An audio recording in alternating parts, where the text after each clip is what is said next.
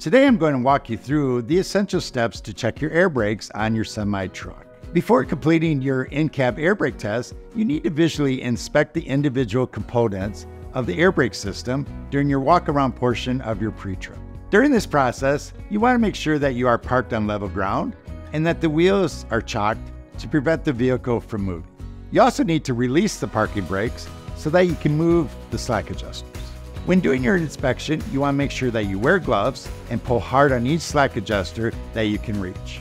If a slack adjuster has more than 1 inch of play, it probably needs to be adjusted. And also, make sure you listen for any leaks while inspecting the brake system. You also need to check the following. First, the brake drums. You want to make sure that they are not cracked, bent, or broken.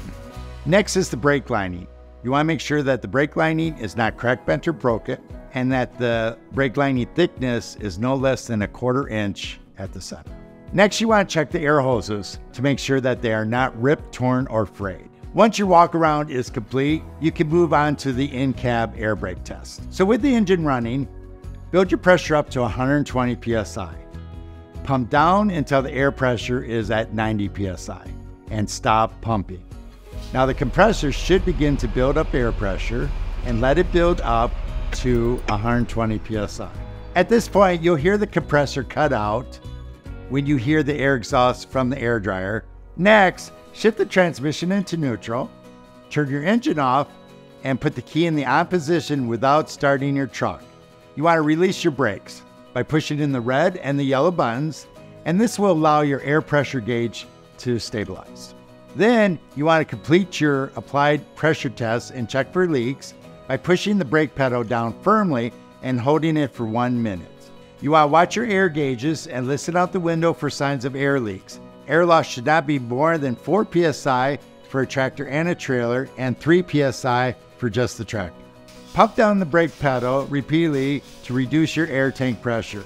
The low air pressure warning and signal must come on before the pressure drops to less than 60 psi. Next, you want to pump your brakes down to 40 psi and your red and yellow knobs should pop out. Next, you want to remove the chock blocks and stow them away. Ensure that the truck is off while you're doing this, then enter the cab and start the engine and build the pressure back up to 120 psi.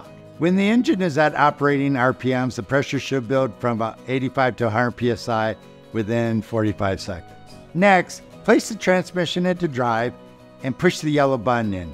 Gently pull against the trailer parking brakes. Your unit should move, but do not drag the trailer. Then pull the yellow button out and push in the red button. Gently pull against the tractor parking brakes and your unit should not move. For your final test, make sure both your red and yellow buttons are pushed in. And now drive forward slowly about 5 miles per hour and apply your service brake. Your unit should stop without pulling to either side and without any grinding noises. And that completes our guide for checking air brakes on a semi-truck. If you're looking to join a company that's invested in driver safety, check out SchneiderJobs.com or 800-44-PRIDE. And as always, remember to like the video and also subscribe to the channel to get even more truck driving content.